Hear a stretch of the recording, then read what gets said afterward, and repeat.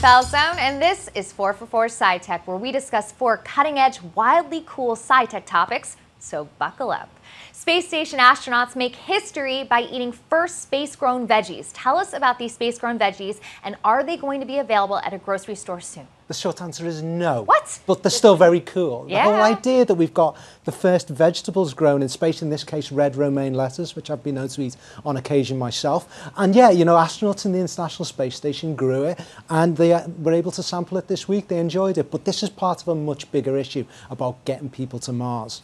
Hey, astronauts need their veggies too. They've come a long way from those food tubes. These days I hear they're eating ice cream and shrimp cocktail. I almost want to be an astronaut for the food, maybe. But it's, you know, it's a long-term thing though. The whole idea that they've got to grow their own food, which is going to last them on much, much longer missions than we're seeing at the moment. Congratulations to them though. I couldn't even grow basil in my New York City apartment. It's kind of pathetic. But I think also the science behind this is really amazing. You need the right temperature, you need the right light, you need the right water that has a gravitational pull. Pretty incredible that now next up is potatoes and tomatoes. Let's see grab some popcorn and watch it play out. Absolutely. No, it is absolutely an incredible finding, and we've seen that space food is actually quite delicious. Anyone that's had space ice cream, so I'm hoping that maybe we'll get to sample some of that veggie-ness from space.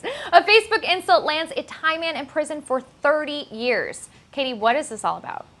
So Donald Trump might not do well in Thailand. Apparently, Nope. Yes, someone criticized the government there and he got in a lot of trouble. This would probably qualify as cruel and unusual punishment in this country, as much as I'd like to send my Twitter trolls there. I think it was specifically, was it the royal family that was kind of that was the target of this insult?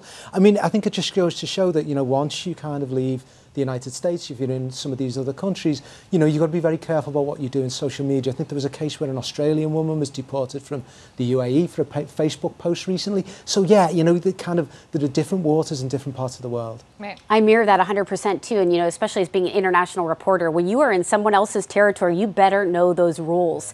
And if you insult the monarchy in the wrong place, that could be 15, 30, 60 years in prison. And by the way, if you're media, even if reporting on it, you better be careful about how you're stating it, because that could lead you in jail as well. Oh, and we've seen this happen before, and like you said, this was a monarchy rule. This wasn't something where he was just making fun of somebody on Twitter. It was directly aimed at the monarchy, and originally I think he was supposed to get something like 60 years, and they cut his sentence in half, so it's pretty crazy out there. Bill Nye's mom was a badass World War II code breaker. What's the story behind this, James, and why is he telling us about it now? There's loads of buzz about this at the moment. Basically, there's going to be an upcoming documentary about Bill Nye, and basically there's a snippet there where he talks about his mother's role in World War II. She was in the Navy, something of a math whiz, was involved in breaking the Enigma code, apparently. So yeah, you know, I'm not surprised that like Bill Nye had an amazing mother, and yeah, I think it's really interesting that we're talking about it now because there's just so much buzz around STEM and getting women in science. I think it's awesome. I like that he called her Rosie the Code Breaker instead of Rosie the Riveter.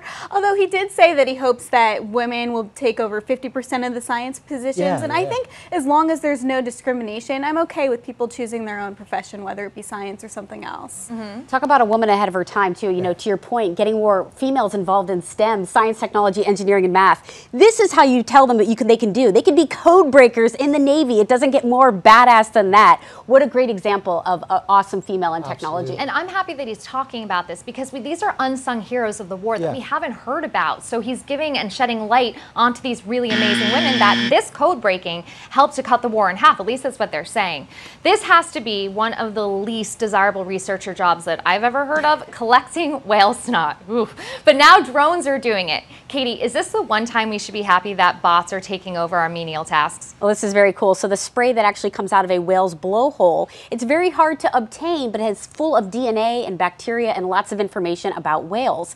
But obviously for an underwater mammal that's about 400 pounds at minimum, it's very hard to get. So now drones are actually flying in there and not only getting high-res imagery of whales, they're also collecting the data which scientists are scrambling for. So I think this is another really cool use of drone technology. Yeah, I don't know. I mean, I'm up for this. I would go and do this job. I think it's fascinating. It's a cool... Really? No, I'm picturing you with like scuba gear going in. I'm a new dad. I'm covered in all sorts of disgusting stuff all the time. So like this is nothing to me. But no, I think like drones have really developed. Kind of science is now starting to use them in cool ways. I think this is really awesome.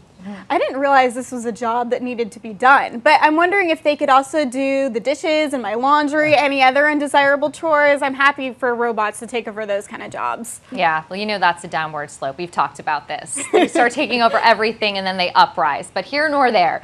Now you know what we think. Tell us what you think with the hashtag 4for4SciTech, and we will see you there.